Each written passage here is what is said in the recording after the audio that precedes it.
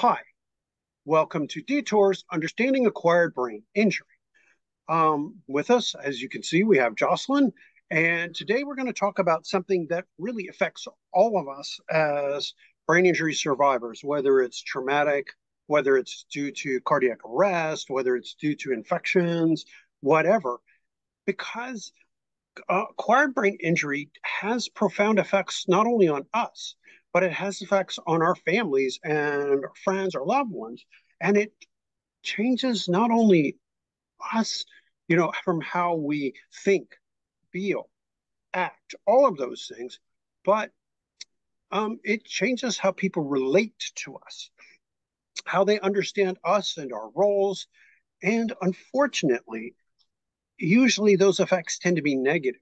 We tend to lose people that are important to us. And those changes have kind of a negative dynamic. Now, Lisa does a lot of the family stuff, but for a more personal view, Jocelyn would be the right choice for this because she's a recent survivor, less than 2 years, and she's begun to see some of these effects as they impact on her.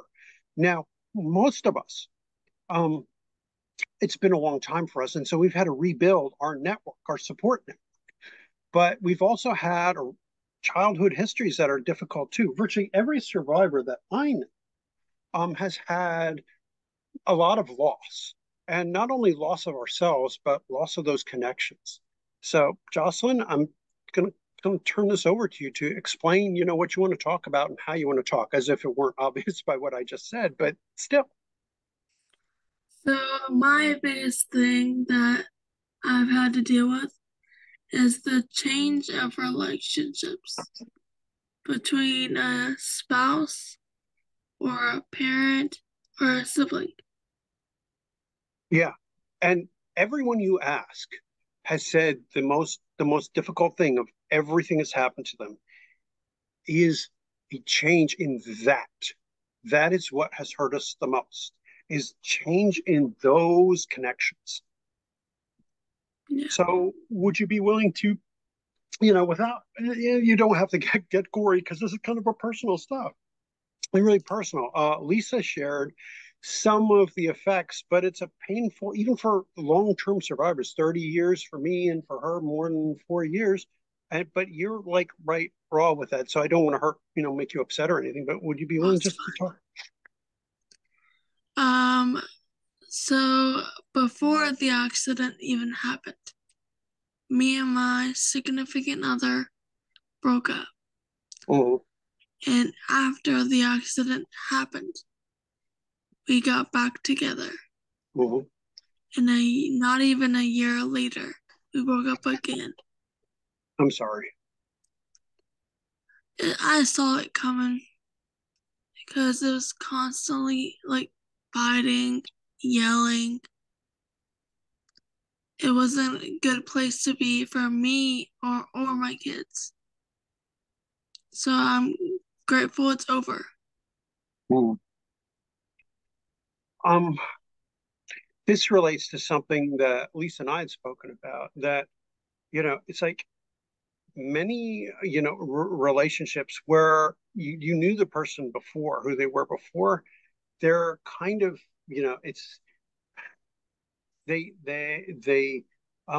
it's hard for both parties to adjust to the changes in personality and way of being and all that kind of stuff. And um a lot of people will come back when something happens, even if they were apart, an ex or whatever.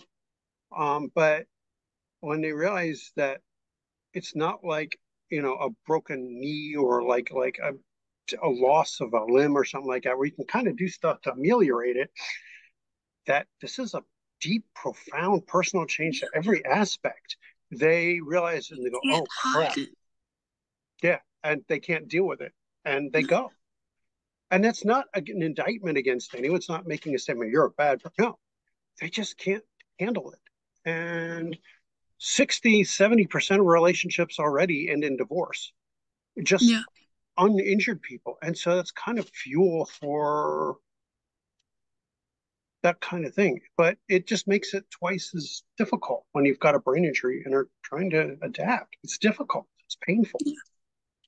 I mean, I didn't remember who he was. I just Right. knew he looked familiar. So Right. it was hard, but I was like, I should feel closer to this person. We were together for 3 years Mhm. before the TBI Right. and had 2 kids. And Yes. it's better that it's like this because if I had to switch roles with him, I don't think I'd be able to handle it. And it's important to be honest about that also. A lot of us, a lot of survivors, it's like we have the negative attribution bias problem, which is we assume everybody else out there is a bad guy, we're the only good guy, because we cannot walk in other people's shoes very well. We have a hard time imagining ourselves. It's not all of us, but many of us, we tend to assume, we're better. And that's because we cannot. It's not a matter of willfulness, but we literally cannot. It's like, again, like asking a blind person to paint a sunset. Good luck. Yeah, Yeah, it's because we literally cannot imagine ourselves in somebody else's position. And so we tend to get angry and like with them and like, you don't, no, it's because we can't take their position. But obviously, you're capable of at least imagining how hard that would be. And like saying, hey, I don't think I could do that either. And the yeah, truth is, yeah, especially if you don't remember and you don't have those emotional connections, the memories to those emotional, like, and that happens an awful lot too. yeah. You wake up and you're like, who are you? It's like I think I know you, but and I don't feel anything connected to it. That is not uncommon. And that makes it even It's harder. like the way I always explained it was a stranger with memories they have, Right. and that was it. Yeah. And it's because there's a disconnect between emotional, I've discussed this on the right side of the brain, between, right side of the brain, mhm, between the frontal lobe and the temporal, those connections where I've mentioned about uncinate fasciculus and where you associate emotion and memory. And if that's disrupted, and not necessarily a permanent change, because you obviously, have emotional, like connections with others, um, it's more about disconnection between those stored memories and those feelings.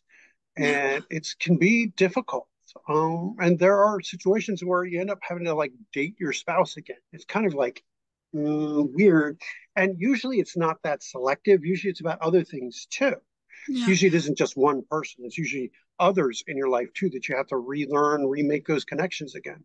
yeah, Um, Usually it's not just one person. Although it can be if that's the only person you've made connections with recently. I mean, if everybody else you've known for 40 years, it's one person you made connection with. But usually most people's lives aren't that circumspect, um, it's not. circumscribed.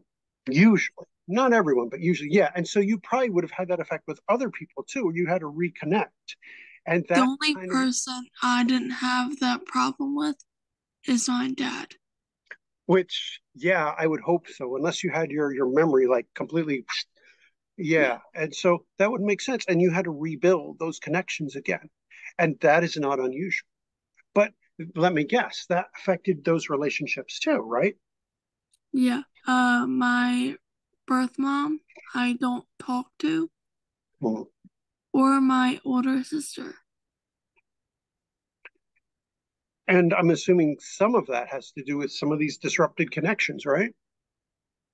My anger was the main reason for those relationships to be bad. Mhm. And like I know that it's wrong for me to still be mad about it, but I'm like, you did the things you did. Mhm. Now live with it. Well, I mean, I would never say anger is bad. It is an emotion. We all deal with it. Yeah. It's whether, it's like how we It's not act with it. anger, it's hurt. Yeah. And justifiable anger, being angry justifiably with a good reason. Yeah. And so, because I know, you've said in the first video that, it's like you struggle with some difficulties growing up and, challenging relationships. All of us do. I mean, if you listen to the stories of all of us here, There are Yeah. different things that we experienced that were, difficult. It may not have been as a little kid, but it may have been, growing up or when we moved out, stuff like that. It's like all of us had different experiences that were, emotionally difficult. And Yeah. yeah, and yes, we have to take ownership of the things we do, but so do those around us, Yeah. for the things that happened. And it's a I don't feel like I have to apologize for how they acted. no, you don't. I'm not saying you have to apologize for how No, other people I'm just act. saying like that's what people expect No, and no, for me to and you're do. right. You are correct. You do not ever owe an apology for how others. You only are responsible for you. Yeah. You're responsible for the things you do, and Yep. for if you act out, then you're responsible to make right and to apologize for when you do bad. But if somebody else acts poorly towards you, you owe no one an apology for their behavior. Yep. And one of the things we as survivors, it's like as we're trying to find our footing again and stuff like that, we do mess up. And if we mess up, we can't shift the blame to somebody else and say, it's your fault that. But if they have done wrong, then they have to make accounting. We apologize for our own wrongs, and they need to apologize for theirs. And I think Yeah. it's about understanding that. So, what other ways have relationships in your life been affected? Like with like well, you just mentioned about your sister. How about your kids? My kids are great. Like the relationship with them is perfect. It's just with their dad. Okay. But that's also why we're going to court for custody. Ooh, sorry. But that is something to address. That does often happen. And custody laws differ, and a lot of people challenge people with brain injury for whether they're safe with their kids or whatever. I know that happened to a friend of mine, who really did have a serious problem with, safety, forgetting her son many many years ago. Yeah. Um, so yeah, and make sure you're protecting yourself legally. Make sure you're. Some people aren't fit, but some are, and it's just prejudice against people with and lack of understanding, which is why we do what we do on detours. A lack of understanding. Just because you have a brain injury doesn't mean you're dumb, you're stupid, you're like don't care.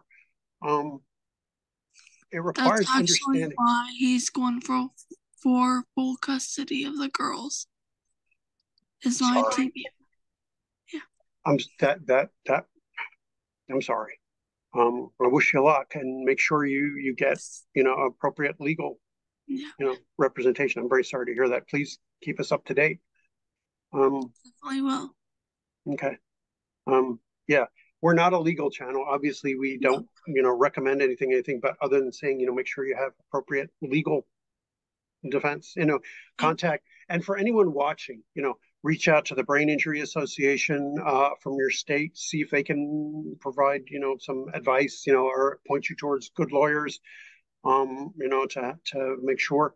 And even you as a survivor, there are like, sometimes like families try to get, guardianship and stuff like that when it's not warranted. And there are legal defense, things like that. Now, usually you have to be much more impaired, like way more impaired, but still. And like, same thing with like of parents and stuff like that, issues there. So make sure there are brain injury resources. There are neuro lawyers who specialize in brain injury, like stuff like this. Yeah. So that obviously is a serious, topic also. And like I said, I don't know what laws in your state. Pennsylvania is pretty, uh, pretty old fashioned I'm in with Ohio, suicide. Yes. so they're different. Yeah. That's all I Well, know. all I know is for this state, we're pretty old fashioned in a lot of our ideas about mental health and neuro and stuff like that. Yeah. Um, how about like friends and friendship and those relationships? Friendship is kind of a hit or miss Mhm. because like before the accident, the people was friends with, I would drink with all the time. Okay. And because I don't do that now, they're gone. And I'm that's sorry. fine with me. But it's like, I kind of miss that bond, Yeah, of course. but Um, not the alcohol. right. And that's being intelligent. That's being smart because that really has a bad, and a lot of people who don't have brain injuries don't have the wisdom to make those smart choices. And a lot of people with get worse with drinking and stuff like that out of depression and anxiety instead of getting help. But there are places, it's like there are brain injury groups and things like that you find in Ohio. And like, see, and the thing is, as a younger person, finding those connections can be challenging. But there are like athletic things as swimming and like, running and like, um, for me, I'll agree that it's hard. And it's like when you're working and like stuff, finding the connections usually is through jobs. And as an adult, it's like, sure, you find your work friends, and like people on this group are either through that or, through something else. And so it's like, hmm, I don't know. I mean, so I would recommend like, seeing if you get involved in local groups, like either brain injury groups, which is one place, and more than half my friends are through that, or like, yeah, like local athletic, or like if you like to run, you're like I said, swim or whatever, or um there are like through your church, through like synagogue or like um mosque, whatever. Those are good ways to make connections with younger folks, um and build friendships that way that are more wholesome, perhaps. Yeah. Um, I'm just trying to think. It's like, and other members of here within like detours and stuff, reach out for some of them. Facebook, I know God knows that's enough of a pain in the butt. Yeah. However, that also would be a way to make friendships too. And you're friends with everyone here on our group, all the different Yes. presenters, that. And but it's like to find people in your state locally right now with the plague having come through, things are kind of a little weird right now. So, but those might be some people you can make contact with locally through your local groups and like church and like, The you know, only girl that I know that has a TBI that's in town with me is a little bit farther than me, but we were gonna do therapy together like a year ago. hmm, And because I guess I'm more advanced than she is, hmm, she, like, the therapist didn't think it'd be a good idea. So, okay, like, I watch her story, but I don't, like, interact with her. okay. No, I mean, and it's like, and these are ultimately decisions you have to make too. Yeah. But like I said, through church or through, like local organizations for activities that you may be involved with, or just get started with something, maybe gym or just like start swimming or whatever. Um, and find people that way, or your local brain injury group, Brain Injury Association of America, Ohio chapter. See if anyone's out there in your area. Hey, do you want to meet up? Um, I'll definitely do that. and like through the Facebook brain injury groups, and just make sure you're safe about doing it. So like, look for a young lady your age, somebody who you can check their bona fides, Yeah. that kind of thing, because that's another thing to mention about relationships is like, um, they are like, we tend to, our self-confidence sometimes a little shaky. So it's like, Oh, yeah. speaking of that, it's like, our us figuring the way back is always hard, figuring out who we are, like learning who we are, figuring stuff out like that. Yeah. So hit and miss with friendships. And as we get older, it's like, I would ask work relationships. How's that? I haven't gone back to work Oh, yet. you haven't gone back yet. You're waiting for your neuro to clear you. Yes, and That's they are thinking it's gonna take until January to do so oh, okay, so fairly soon. because that's close to my 2 years. You're doing very well. Thank So yeah, well, that's good. So that's another place to make contacts. you. That's good. I'm glad to hear it because that's really quick. You've actually done remarkably well. Thank you. Um, so yeah. Hmm. So what I'm hoping is, as we go on to have like discussions with other people who've experienced this, because we've all been touched by damage to our network of family, friends, people who are trying to figure out what to do, and there are a lot of newbies, and they're like, I don't know, you know, who I am anymore. I've lost all my supports. It's like, sure, you've got your dad, and you've got like people in your immediate family who want to help you and stuff like that, but it's like those other things, especially when you're right at that sensitive kind of age in your 20s and stuff, and just getting ready to, go out on your own, and then something like that happens, it really kind of sets us back. I mean, I always say I lost 10 years with mine because that's how long it took for me to actually start really rebuilding my identity, rebuild everything, and then back to, where I was on my feet again after I My was hurt. accident happened when I was 21. Mhm. So it's been hard, but I'm trying my best to figure it out. That's all any of us can do. And, you're doing pretty well, actually. I mean, back to work in 2 years took me 10. I mean, I worked little crap jobs, but, I wasn't working where I felt like I was doing something professional. Yeah, Um, you know, it's like, and I wasn't able to keep anything long term until I finished nursing school. And part of that is self identity too. It isn't just, you have to feel like what you're doing means something yeah, meaningful. Like your meaning means something worthwhile to help you bring that sense of self back together. And when you lose that network of friends and family and stuff, that affects that as well. yeah, All right. So if anyone has any questions, or is everything okay?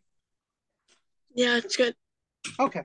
If anyone has any questions or any comments, anything to post below, any questions or suggestions or anything, or would like to know anything from Jocelyn or about this topic or any of the other topics we discuss, please comment below. And we'll be seeing Jocelyn again soon. And we'll be picking up this topic with other, because it's a really good topic that Jocelyn proposed, because this is something that a lot of people ask about. And it doesn't matter your age, it doesn't matter whether you're 18 or 118. This is something that is a concern for all of us. Changes in our relationships and our social connections and our familial connections. It's really important. And so please share this video with anyone you think might benefit. And please like, subscribe, click that bell icon, and follow whoever you'd like to, and or all of us on Detours here. And have a good day and Thank you. see you soon. Thanks. Bye. Bye.